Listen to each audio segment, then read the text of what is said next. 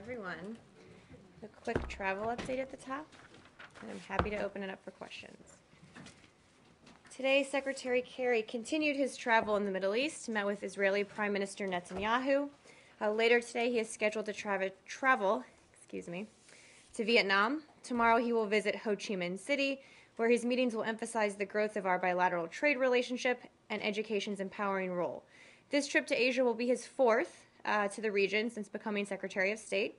The Secretary's travel to Vietnam and the Philippines demonstrates the enduring U.S. commitment and his personal connections to the region. The Secretary's visit to Vietnam will highlight the dramatic transformation in the bilateral relationship over the years and our growing partnership in many areas. And with that, Deb. On the North Korean leader's execution of his uncle, is the U.S. worried about increased instability there on the peninsula? I mean, we're probably going to see more purging of officials coming up. And also, what does this say about the prospects for any kind of diplomacy or work on the nuclear issue? Well, as you know, our core policy on North Korea remains unchanged, that we remain focused on the need for North Korea to denuclearize. We're going to increase our discussions with our allies and partners in the region about the internal situation in North Korea. I would say a few points. I'm obviously not going to speculate on internal North Korean decision-making or the motivations of the leadership. I know there's been some questions about that this week. But I think what this is indicative of is really the values of the regime, their low regard for human life, what's probably one of the worst human rights records in the world. I think you saw our statement last night and I would challenge anyone to characterize it in a way different than what we did. So we're going to keep talking to our allies and partners in the region. Our emphasis going forward will be to continue our collaboration, to deepen our collaboration with our regional allies and our five-party partners as well, because we think this is an incredibly important issue. You said increase discussions. Mm-hmm. Like deepen, increase. Who are you like talking to? Who's doing the talking? coming up? Who are we talking to? What countries, or who on our Both. side, or all Both. of the above? Both. I don't have any specific. I can see who on our side. Obviously, we have a range of officials who engage on this issue. We talk to, of course, our regional allies, South Korea and Japan, our five-party partners, obviously including Russia and China as well. So we're going to continue those conversations going forward. Is it like a stepped-up effort or something? Just deepen the collaboration and cooperation on this issue, obviously. We're going to keep evaluating the situation and how best to move forward. But this, I just, again, think underscores the horrific human rights record of the North Korean regime. Do you, I'm just picking up on Deb's question. When you're talking to Russia, but perhaps particularly China, are you asking them to convey messages to the North Korean leadership that now is not really a time for instability, which purges would suggest that would lead to? Well, we don't think any time is really a good time for instability. Yeah. Certainly, stability on the Korean Peninsula is very important to us. If you remember, we're talking about Secretary Kerry's trip to Asia. If you remember back months and months ago when he first got here, the trip he made at another time when there had been heightened tensions in the region as well. So I think he has a history of working on this issue. But it really is that we're at a point, and we do talk to the Chinese about this quite a bit, we're on the same page in terms of urging the North Koreans to come back in line with their international obligations.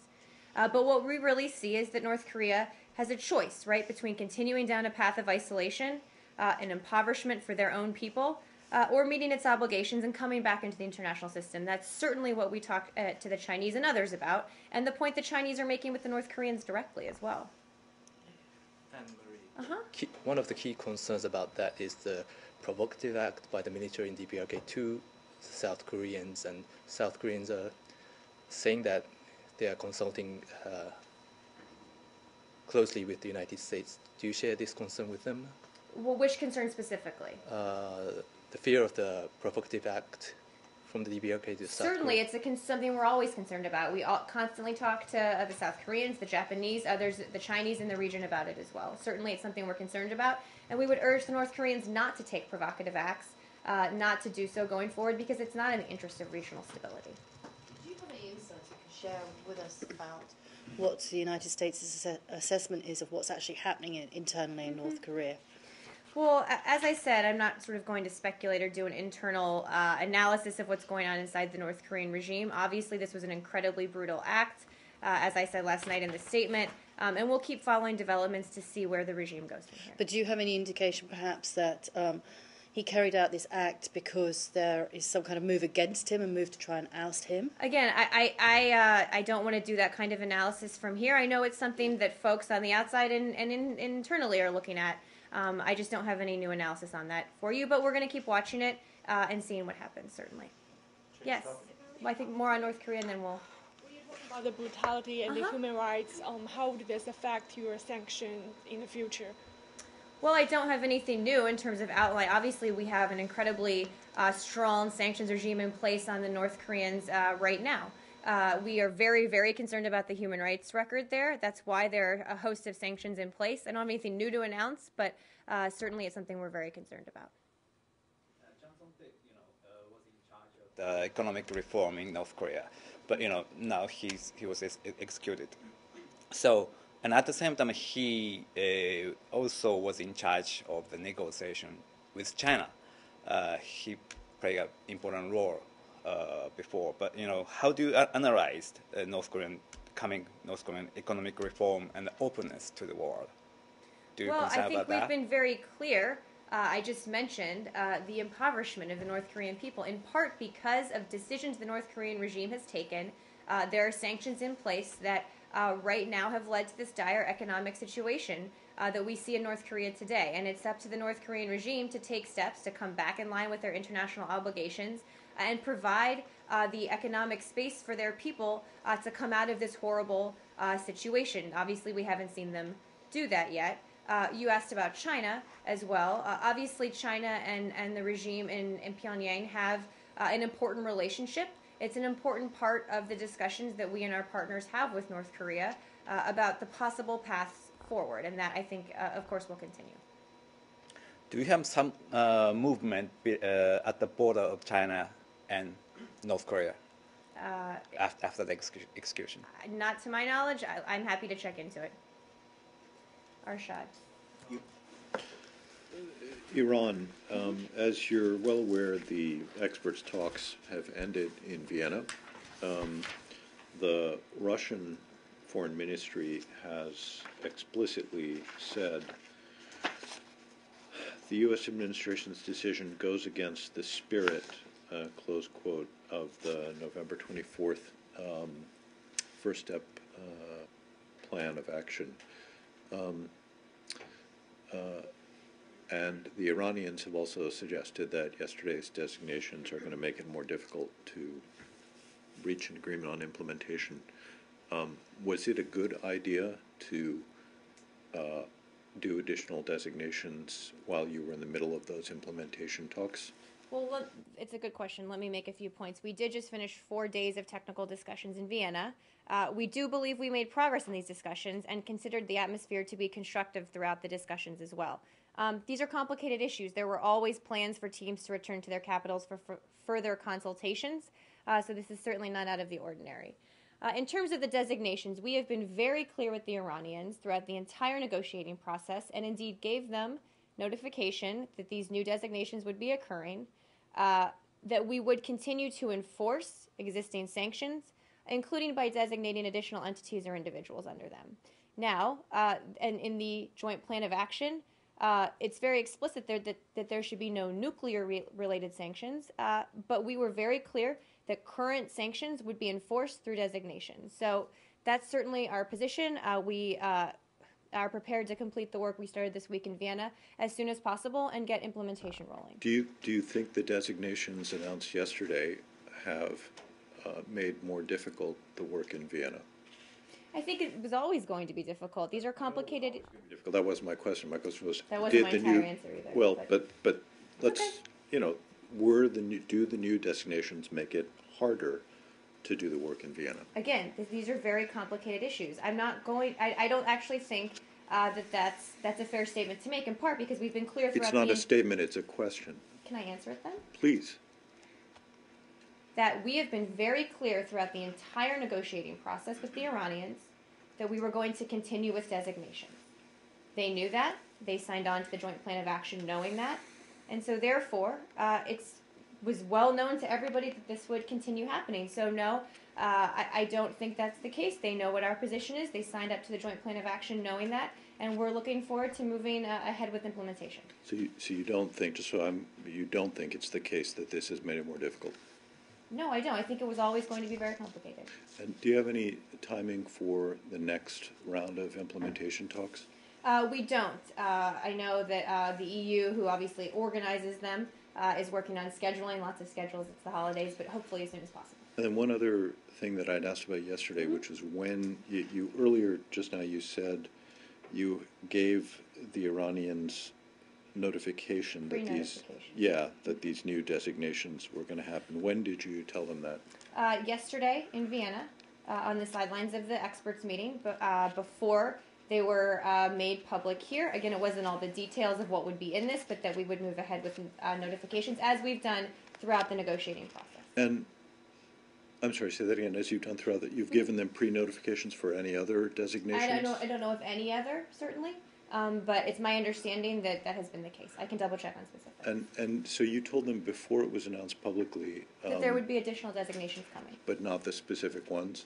That's my understanding, yes.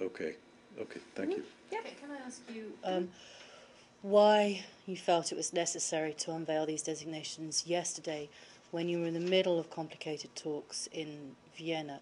You could have chosen to have held off for another week or 10 days, which would have allowed you perhaps to have got a date for the start of the implementation of the 6-month deal. Quite frankly, as these designations come forward, and they're not just state, they're mainly Treasury, but also state as well, we believe it's important to continue enforcing sanctions. We've been very clear, as for example, as we go to Congress and say no new sanctions, because we're continuing to vigorously enforce the current sanctions, that's part of it. And because we've been clear with the Iranians and our partners throughout that we will continue with designations. I know there's been a lot of talk about timing and why these came when. I know yesterday that was actually a question about Congress. But it's just, as these things come forward, for a variety of sort of logistical and bureaucratic reasons, they happen at certain times.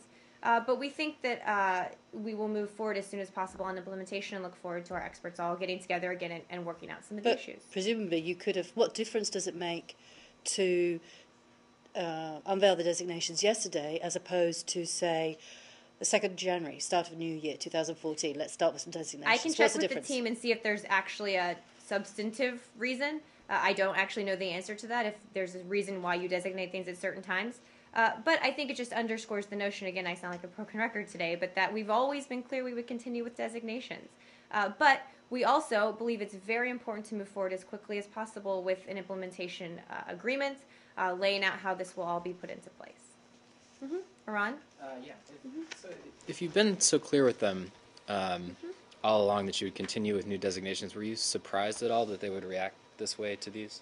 Well, again, I would take a little issue with the react this way. We always said that at the end of this round of implementation talks, folks were likely going to have to go back to capitals for additional consultations. That's not surprising. So I'm not sure exactly what you're referring to. I mean, there are comments about it saying that it violates the spirit of the agreement in Geneva. If they, they don't seem to like this, but if you told them it was coming, did it surprise you at all? I mean, I don't think it's surprised. I don't want to characterize whether I was surprised or not by someone's comments. I think what we've been very clear about, quite frankly, with everyone, is that we would continue doing designations, and that's exactly what we did. And I think that, again, we look forward to all getting together as soon as possible with the rest of the experts and moving forward. And I think the last comment that we had on when this would all wrap up was Secretary Kerry saying in the coming weeks it would probably be done. Does this push that back at all? Are we still on track for in the coming weeks? Not to my knowledge, it doesn't. Obviously, these are complicated issues. There's a big holiday in the middle, lots of schedules to coordinate, of course, and other issues going on as well. But no, I think we're still tracking towards that, and hopefully can do it as soon as possible. Just checking, if you pre-notified the Iranians, I'm imagining you also told your P5+1 partners that these were coming too. I have no reason to believe that's not the case. Yeah. You mentioned that it's came to the. I mean, it's ended the 4 days of technical consultations. What's the next step? Well, everyone will get together, I think, probably back in Vienna to continue the technical talks about implementation. And as soon as we can, be able to say this is the date the 6 months start, this is exactly the timeline for certain parts of implementation in terms of what the Iranians have to do, what we have to do, and lay out a real plan for how the joint plan of action will be implemented. And then, of course, we begin on the comprehensive negotiation. When you say we, I mean, because I'm trying to figure out who are participants in this technical consultation. It's all of the P5+1 member countries, with the EU leading it and Iran. So technical experts are folks, are nuclear sanctions experts, the folks that have been part of the delegation negotiating the overall agreement, but it's the expert side of the House that are there, or that were there. IAEA is participant? IAEA is part of it. That's part of the reason it was held in Vienna, because they will be doing the verification and monitoring aspect of implementing the joint plan, so they absolutely are a key part of this. And this issue, but not the issue that my fellow colleagues raised it with the designation and the sanction. In the same time that you were trying, the administration was trying to tell the Congress, slow the pace of sanctions or more sanctions, these designations come. Can you explain to us or anybody what's the difference between those two things, not as a word designation and sanction, because at the end it looks like punishing somebody or like threatening somebody if you don't do this, I will do this.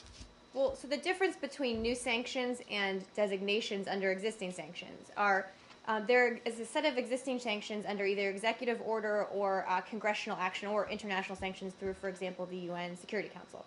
So there are all these different sanctions that are already on the books, and you implement those sanctions by designating entities or individuals that are in violation of them. So, for example, if a sanction says a company cannot provide material assistance to Iran's nuclear program, I'm totally generalizing. I don't know if one actually says that. Okay. I'm sure it does. But let's say that's the sanction.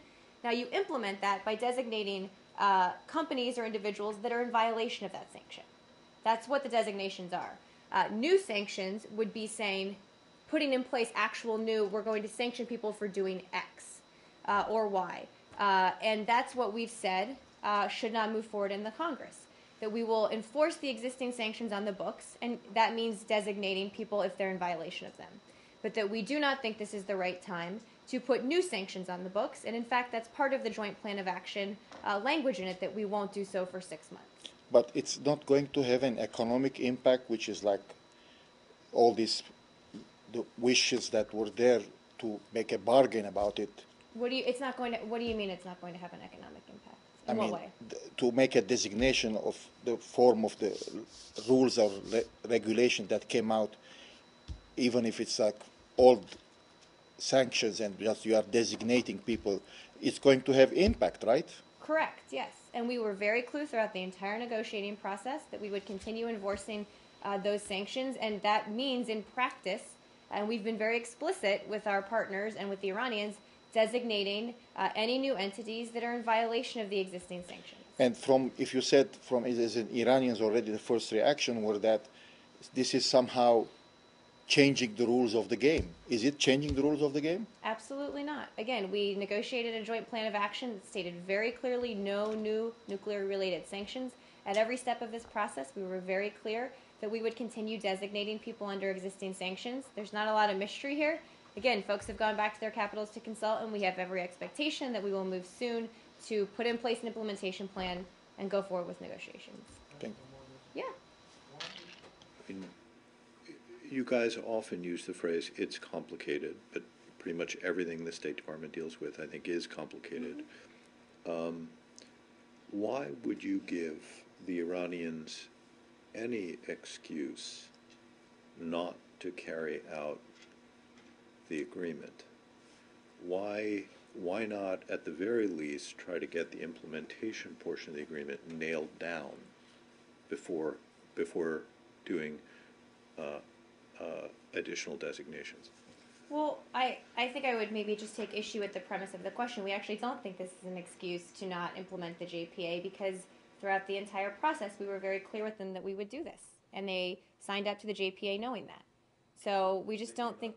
They may not view it the same way. I mean, the things that they've said, I mean, I think it's interesting to, this is the Deputy Foreign Minister said, we're evaluating the situation and Iran will react according to the new sanctions imposed on 19 companies and individuals. It is against the spirit of the Geneva deal. And then the foreign ministry spokesman criticized it as unconstructive, repetitive, and useless measure, and said it was in contrast to efforts to dissuade U.S. lawmakers from enacting new sanctions or passing new sanctions legislation. So what I don't get, I mean, just as a tactical matter, even if you told them, and even if they had every reason to expect this, and even if you gave them a bit of warning the day of, does it not risk upsetting the apple cart? Well, I think a couple points. The first is that actually one of the arguments that we, the Secretary and everyone else, has made to Congress to not impose new sanctions is that we will continue enforcing the current ones. So I would take a little bit of issue with the notion that somehow, I think one of the quotes you read, that we actually think this is part of saying to Congress, look, we're still going to keep up the pressure. We just don't want any more at this point. But again, I'll let the Iranians speak for themselves in terms of their thinking on this. We have every expectation and are planning to move as soon as possible to get everyone back together and continue forward on the implementation path. That's why as we negotiated this agreement, we're very explicit with them about the fact that we would continue designating, but that there wouldn't be no new sanctions. So again, it's an ongoing conversation. I'll check in again with our team and see if they have any more insight, but when we have something to announce on moving forward with implementation, I think we will hopefully do so soon. New topic. Hold on one sec. Yeah. Close to our briefings, but did you communicate with Congress that these were going to happen, about them happening, these designations, before you announced them? I'll check. Okay. I don't know. Whether the Iranians are still enriching? As we speak. As we speak. There is no deal. They could do. I can check. I mean, and if they do, presumably, that's okay because there's no deal. Well, let me check on what the status is today. I think whatever the answer is, and I just don't know, but let me check. I think it underscores the importance of moving quickly to put in place the first step and move towards a comprehensive agreement, because obviously the goal is for them not to be able to make progress on their nuclear program, which this first step does. Related to Iran, can I ask you about Mr. Levinson? Obviously, the AP story has come out, and we've interviewed his family's lawyer, who says he wants the administration to refocus on bringing him home, and also says that his case has taken a back seat to other issues with Iran in recent years. Do you have a reaction to that? Well, yes, and thank you for the question. I'd make a few points here. For the 6.5 years that Bob Levinson has been missing, it has been a top priority for the U.S. government to find him, to help him return to his family. That has not changed in any way. It has remained consistently a top priority. You saw President Obama raise it in his conversation with President Rouhani. Secretary Kerry has raised it with Foreign Minister Zarif. We have consistently raised it, as we have with the other two American citizens who we would like to see returned home from Iran. We do this and we raise this on a regular basis. I'll rephrase that. So it's always been a top priority for us. Since Bob disappeared, we have vigorously pursued and continue to pursue all investigative leads, as we would with any American citizen missing or detained overseas. And we've committed countless hours to this investigation and, of course, want to do everything in our power to ensure that he is returned to his family. Do you have any new leads? I believe the last one was a video a couple years ago. Well, obviously, there's an ongoing investigation, which is very sensitive, and we can't talk publicly about what that entails, what leads they may or may not be looking at. Obviously, this is of great concern to us and something we're very, very focused on. Does the State Department view the recent talks with Iran over the nuclear issue as a potential opening for further talks on Mr. Levinson? And is this a strategy that the U.S. is pursuing to bring him home? Well, we're certainly pursuing all avenues to bring him home, and we've said repeatedly that we raised this with the Iranians on the sidelines of the P5+1. Secretary Kerry raised it with Foreign Minister Zarif when they first met at UNGA, if we all remember this. And we raise it consistently with the Iranian delegation, again, because as we know, he went missing while visiting Kish Island in Iran. So we, as we have called on since the beginning, have asked the Iranian government to undertake humanitarian efforts to safely return and reunite Bob with his family, because the government had previously offered its assistance in this matter. And so today, we would reiterate to the government of Iran, to anyone else who has any information about his whereabouts, to undertake efforts to ensure he returns home to his family. on Ukraine.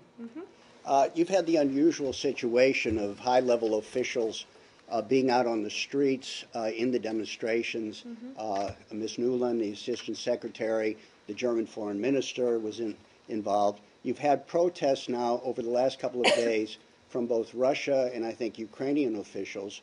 And one Russian official, I believe it was Mr. Pushkov from the Duma, who said, what if we had one of our officials go to demonstrate in the United States, like if Mr. Rogozin were outside the White House in an anti-Obamacare demonstration saying the president should be impeached because his reforms are going to kill people by depriving them of their insurance or something like that. Wouldn't there be a diplomatic démarche from the United States on this interference in an internal matter in which the population is divided?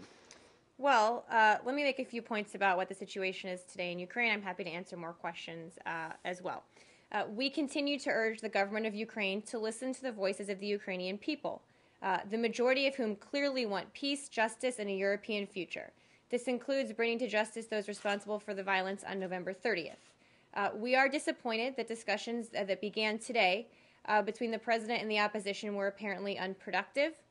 Going into the weekend, it is absolutely imperative that this weekend's protests be allowed to proceed peacefully. So we'll certainly be watching what happens over the next few days.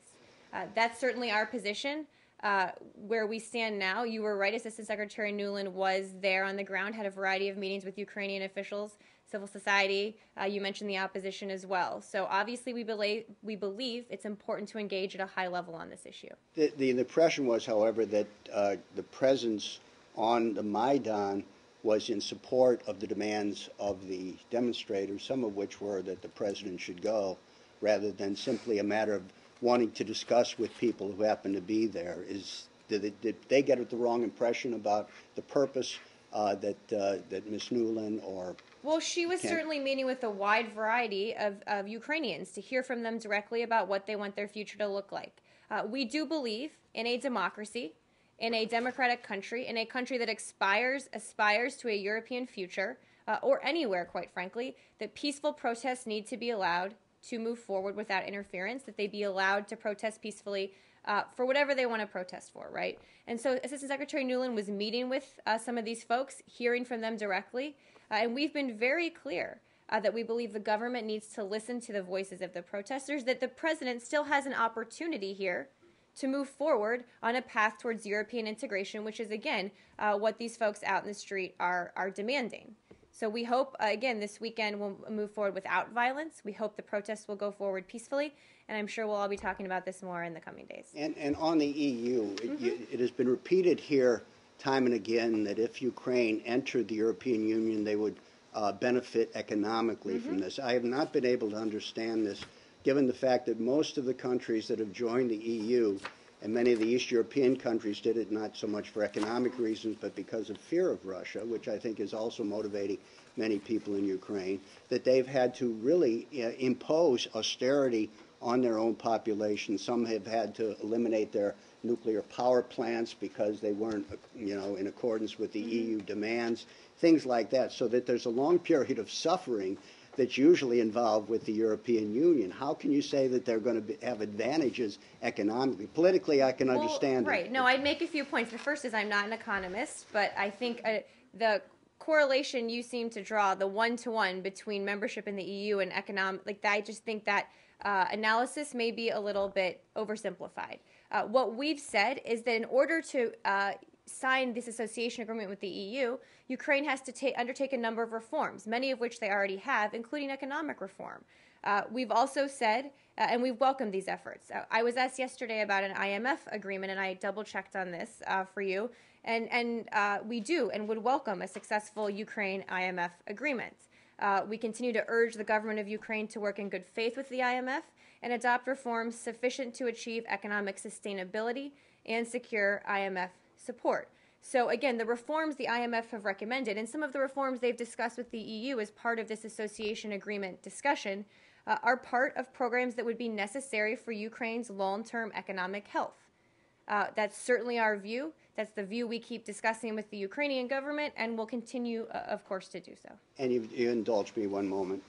You equate European identity apparently with membership in the European Union. However, in addition to these major demonstrations in Kiev, you also have demonstrations in Rome, you have demonstrations in Lisbon, demonstrations in Athens. They want out. They attack the EU, but they can't do it because they have caretaker governments which are imposed there. So why is EU membership the criterion for European identity? And secondly, is Russia a European country? It's not a part of EU. Again, I think you're doing a lot of analysis of the European political situation. I know, and you're making a lot of statements about different countries in the EU, which I think some of which maybe have more truth than others. And I'm not an expert on the EU or European politics. But we would say, obviously, we work very closely with the EU on a whole host of issues. I've talked a lot about Cathy Ashton, the High Representative in this room. We believe it's an important body representing these European countries, and we think it's important to work together going forward. And of course, it's up to the people in each of these countries to make their views known on the European Union. That's certainly not up to us or for me to say. Yeah. Oh, okay. No, go ahead. You're welcome. I wonder if just a bit further, though, whether the United States would actually be prepared to help support the Ukraine application to the IMF. We certainly supported its economic reform efforts and would welcome an agreement. I'm happy to check what that looks like in principle, sort of logistically. What kind of steps the United States I'm happy to look into that. I'm just not sure. Okay. Marie? Hi, Lucas. Hello. There was a recent Pew poll earlier this month that found that Americans' view of their country as a global power is at a historic low. Majority of these Americans now feel the U.S. is less important and powerful as a world leader than it was a decade ago. Some experts, including those in the Council of Foreign Relations, have pointed out that what they say are mixed and confusing messages from your administration in regards to foreign policy, Syria being one example. What is your response to that and to these poll results? Well, I haven't seen that poll specifically. I'm happy to take a look at the numbers and see if I can speak to it specifically. But in general, because I haven't seen it, I think a few things. I think there's no question that whether it's economically, politically, diplomatically, militarily, that we play an incredibly a strong role around the world. If you look at all the different places that just we at the State Department and the whole administration are engaged in, the issues that Secretary Kerry is deeply engaged in, whether it's Syria. Yes, it's complicated, but it's a really important issue that we are very deeply engaged in, both to destroy their chemical weapons, but also to hopefully get a political transition there that ends the bloodshed. Again, on Iran, we work with our partners, but we take a leadership role. And we were able, for the first time in nearly a decade, to negotiate an agreement that would halt the progress of their nuclear program. I don't think there's anything else you can say in response to that kind of activism globally than that we're heavily engaged in the most important national security issues we all face, and indeed are taking a leadership role. Economically, we are leading the drive for free trade agreements, for TPP, for TTIP, for these very important trade agreements that will help not just our economy, but other economies around the world and help all of us grow together. So on all the issues across the board, we are playing a leadership role. We've been very clear where we stand, and we will continue to do so. All you have to do is look at what Secretary Kerry's done in his almost year that he's been here at the State Department, what the Defense Department's done, and what others in the administration have done as well. That's great. Why do you think people think that, though? Well, Lucas, I gave up a long time ago trying to guess why people answer questions in polls certain ways. I'm certainly not a polling expert by any stretch of the imagination. But I do think that people, when they look around the world and they say it's a very complicated place, people aren't naive about that. People know that these are tough issues, but they also know that their government is overseas representing them, fighting for our interests, fighting for our values, fighting for our national security every day, even when it's hard. And they see the tangible results of that all the time. Some of these people in the poll are experts in foreign relations. The Council of Foreign Relations, 64% of the Council believes the United States is a less powerful country than it was a decade ago. I wouldn't even venture to guess what that even means. I haven't seen the poll results. I'm happy to take a look at them. Experts can also disagree, but I'm actually not sure what that means. having a front row seat to this and just getting a little into it that I have here, believe me, our level of engagement, our influence, our sheer determinedness to get things done, whether it's Syria, Iran, Middle East peace, the economic, our economic growth in Asia, all of these issues we are incredibly engaged in. We're taking a leadership role on and working with our partners and allies on all across the world. So again, I see what I see every day, the work of the people in this building taking a leading role on this all around the world, and that's certainly what I can speak to. Is real quick, is it the goal of the administration to be less involved? Is this all part of the... I don't even know what that means, Lucas. No, certainly we've been very clear in all regions of the world, on all issues, again, economics, diplomatically, militarily, that we are taking a leadership role. Now, what that leadership role looks like, we can debate and discuss, and this is the point of what we do partly in this room. What that means, how we best promote our interests in a certain place, how we best promote our values in a certain place is obviously what goes into policymaking, right? But certainly we have remained incredibly engaged all over the world and just are even getting more engaged. If you look at the Asia pivot, that was all about and continues to be all about getting more economically invested, getting more diplomatically invested in a region we already cared quite a bit about, but we're doing even more of that. No one can argue that we're not invested and engaged in the Middle East. No one can argue that we're not engaged and invested in the most serious national security issues we face today. It just defies logic. Does globalization play a role in that, perhaps? I think globalization probably plays a role in every single thing we do at the State Department, absolutely. Two things. Are we back to calling it a pivot? Well, I just called it a pivot. Oh, I know. So, I mean, I didn't know that we... It's my strategic decision to Okay. at least. The rebalance, the pivot, whatever word you want to use. Okay, and then also, you said that you wouldn't speculate why people answer poll questions the way they do. Are you suggesting that perhaps people were not, really didn't feel that the U.S. has lost its influence? Again, having done a little bit of work in this part, this version of the world dealing with polls, who knows, right? You can look at the poll results. You can probably read them 15 different ways. You can read the numbers different ways. I'm sure, again, I haven't seen these and I'm happy to look at them. But I think it's an important topic to debate and discuss, but I don't know how much you can really draw out of how people answer a poll question. Yes, please. Maybe this another way of saying the same words, but politics or diplomacy is a perception issue. I mean, whether we like it or not. I mean, and whether you are trying to say that there is a poll is done, because a lot of times from this podium or other places, the polls were used to convince people that there is something going on, we have to follow it. So I'm trying to figure out from your perspective, why you think that the people have that perception. Because if anything in the world is selling and buying, and always we say the buyers, if I sell something and the buyer is not getting it, there is something wrong with the product or the selling marketing process. So what do you think it's? I think actually you would be hard-pressed to go overseas and ask folks if they thought that the U.S. was somehow engaging less in the key national security challenges we're facing. I really would. And again, I don't want to speak for everyone everywhere. But I think that, there's been a lot of discussion about what our policy should look like overseas. Just because we don't have hundreds of thousands of troops committed in different countries overseas doesn't mean we're less engaged. We're engaged in a smarter and more strategic way, we would argue. So it's all about what the engagement looks like, how you do it. And I think certainly the Secretary, the President, folks across this administration believe we have to keep engaging at a very high, very consistent level on all of these issues. And we are going to continue to do so, absolutely. Yes, in the back. New